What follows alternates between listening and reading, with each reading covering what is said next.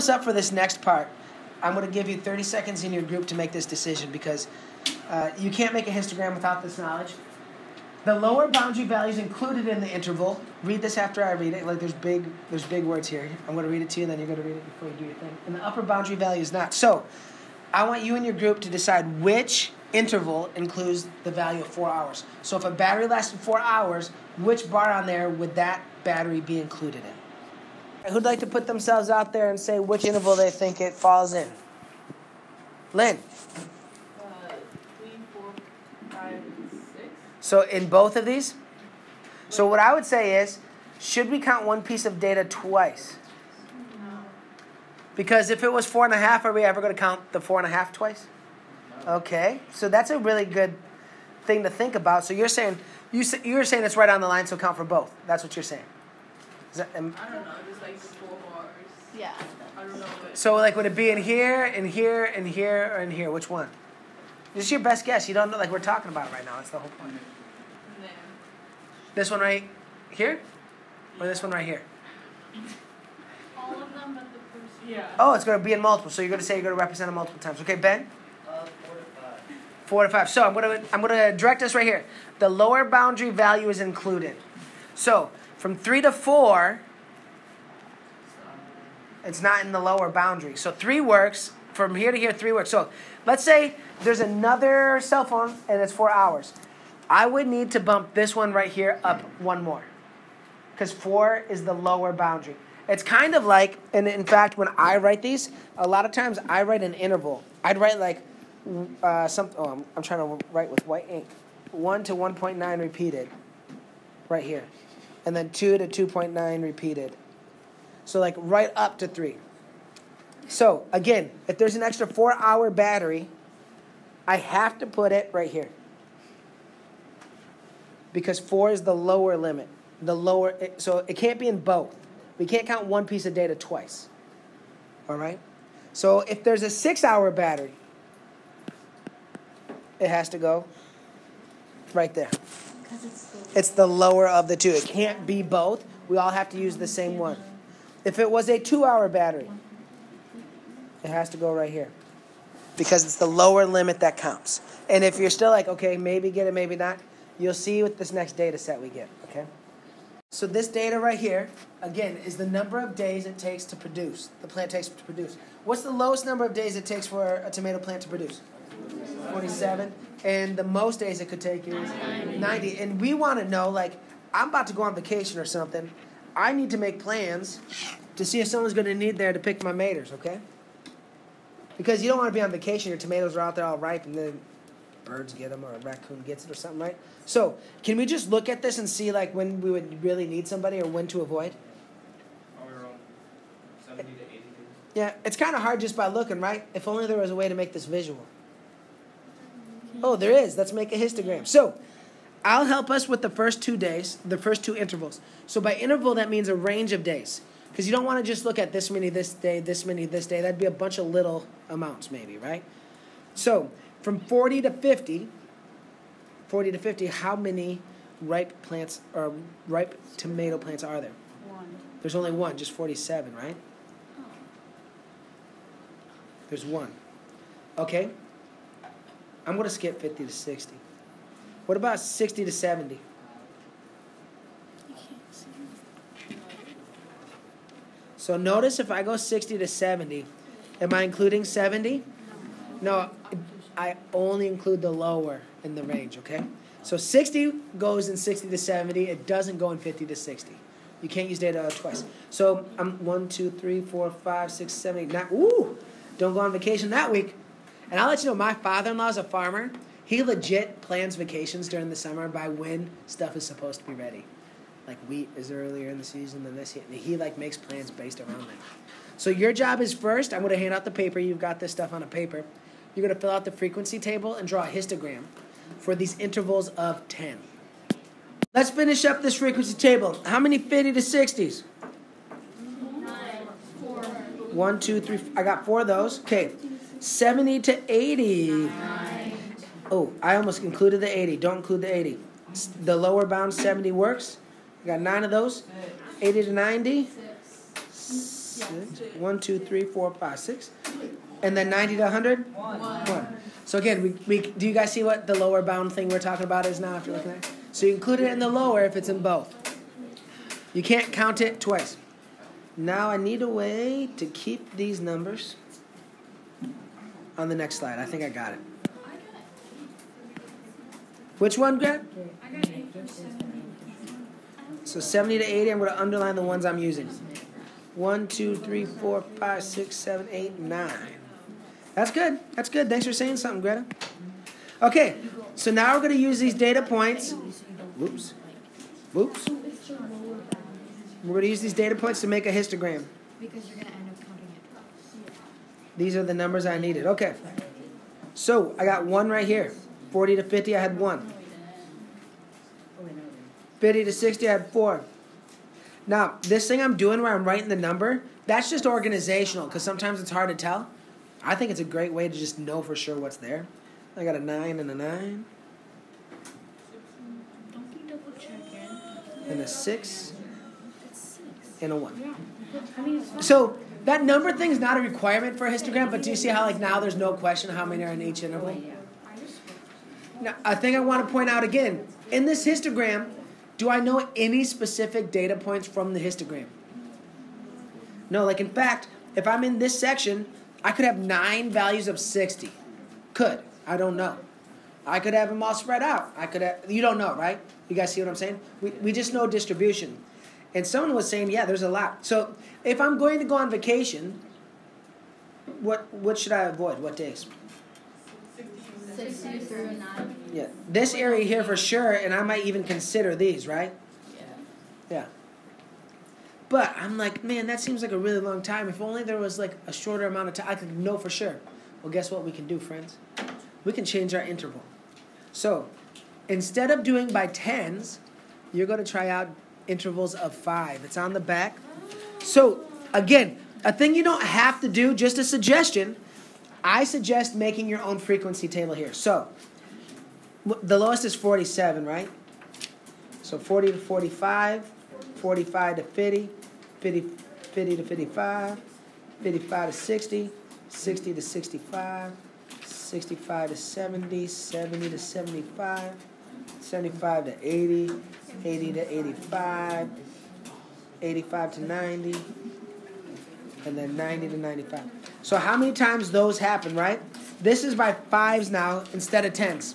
Same data, same tomatoes, because I'm like, I can't just not go on vacation for 18 days in the summer. That's crazy talk. Okay? Maybe I can find a gap in there. So we're going to change our interval to be fewer days. Should I have more in each interval or less in each interval, do you think? Less, because I need more bars, right? Okay, let's do this. So let's change the color up. Who can tell me, the first one was 45 to 50. There's 1, right? So a good point to make is 1 falls in this range. From the histogram, if I don't have data, I don't know if it's 45, 46, 47, 48, or 49, right? It's one of those things. Then 50 to 55. How many are 50 to 55? 2. Okay. And then 4. 55 to 60, there's 4? Oh, my bad. 1, 2, 2. And 8. 8. I got 4. Okay, 60 to 65. Let's look at the data. Let me look at the, I can't look at both at the same time. So 60, so what's going to work? 60 to 65 is 60, 61, 62, 63, 63. 4. It's because this has 75 a lot in it, but do you still count it as 75 and then 75 is the lower bound, so you count it. No, yeah, I know, but do you count these all say 75? So do I start here and then go over it, or do I start at this? No, you start at the first one. Okay. Then I had 5. 65 to 70, we had 5. 70 to 75. 3. I'm going to fix this a little bit. 70s, so this had 5. Then we had 3. Yep. And then 6. 3, then 6. Then 3. Then 3. And then 1. So here's what's cool. according to the last bar graph, there was a whole 18 days where it was like busy, right? But I want this vacation. Now that I go in intervals of 5 days, is there a chunk of time I could get away for a little bit, maybe? Yeah. Yeah, which one's kind of being pointed out there? 45 to 60. I think 45 to 60 would be good. I also see that middle of that right there? There's only 3 plants. I could like get out of there maybe right there and ask someone else to do it for a day. Did we see that dip in the last histogram? No. No, it looked like it was just busy that whole time. Yeah. We got more specific with our interval. We can see something different. Lynn. Isn't it 3, 3, then 1?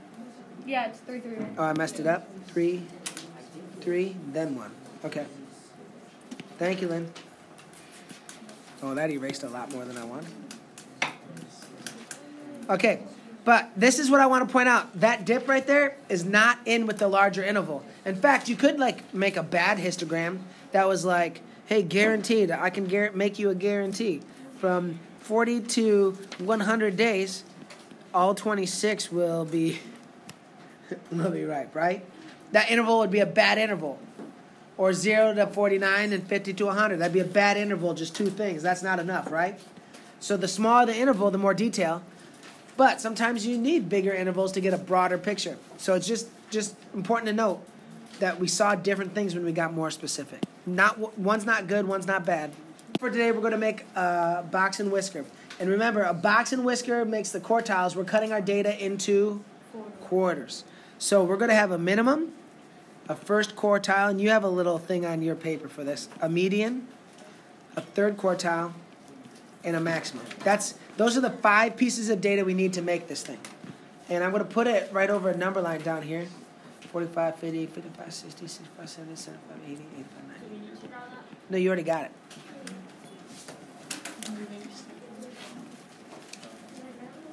You already got this on the bottom of your paper. So the first thing we need to identify, well, not need to, the easiest 2 things to identify are what 2 numbers you think. The median would be important, but I think the minimum and the maximum, this isn't like you don't have to do this first, but it's just like already done, right? So the first thing we have to like work to find is the median. The median is the number in the middle. Some people use a cross-off method. I kind of like to use my pointer fingers and work from outside in. I've done this a couple times today, so I know it's right there. It's between 70 and 72. So my median has to be 71. Okay? What's one way we could check it after we get it? You can do the cross-out, or you could just count all the numbers to the left and all the numbers to the right and make sure it is the same. It's 15 and 15 in case you were wondering. All right, so we have the median. So I cut my data in half, but I don't want it in half, so I want it in fourths. So I need to cut my halves in half. So I'm going to do that, and that's going to take a little longer. Oh, no, it spun on me on the iPad. Okay. So if we want to use a cross-off method, you could. One more. Boom. 62 is halfway between my half. So that has to be my first quartile. So I still have a half in the upper. I need a half of my half to get quarters. So cut it.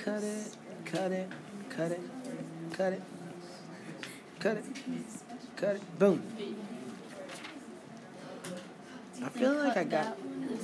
Okay.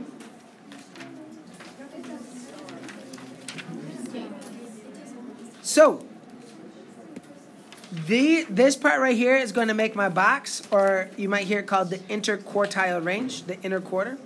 62, 71, 80.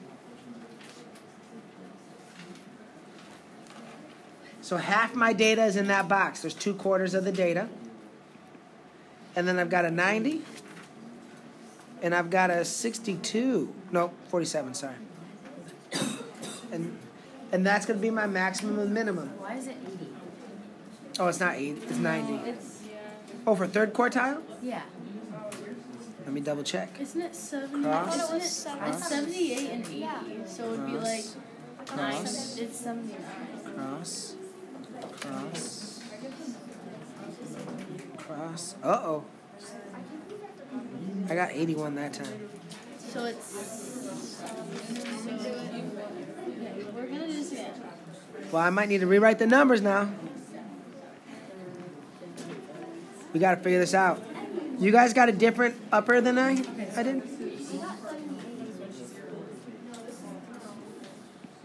I got 78. How?